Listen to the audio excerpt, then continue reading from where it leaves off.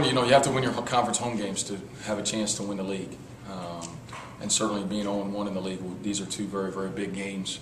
Milwaukee has always been, the last couple of years, at their place, at our place, come down to the last possessions. And certainly Coach Jeter does a terrific job. Anthony Hill's one of the best big men in the league. Tone Boyle, J-Rod McCullum on the perimeter can really make a lot of shots. They're difficult to defend. They score it in and out. So we're going to have to be well prepared and be in tune with the game plan in order to have a chance to win. I like the way the league is set up. I do. I think a couple reasons. Thursday, Saturday, the guys miss less school. So from an academic standpoint, which is the most important thing, it's why they're here, to get their college educations, to prepare them for life. They miss less time, less classroom time once we get started back with classes. And then, the road trips aren't as long.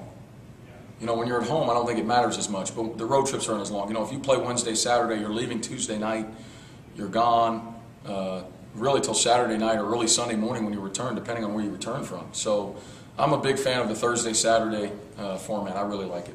Two of the best guards, maybe, as good as any backcourt in the league with Fletcher and Perrine. Fletcher's been a dominant point guard in the league really since he came in as a freshman.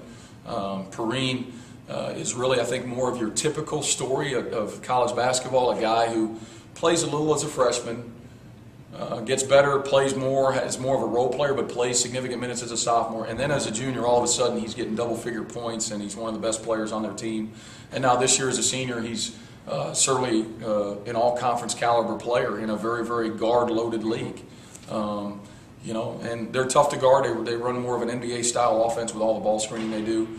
And with Fletcher's speed, it really can put you on your heels in transition defense.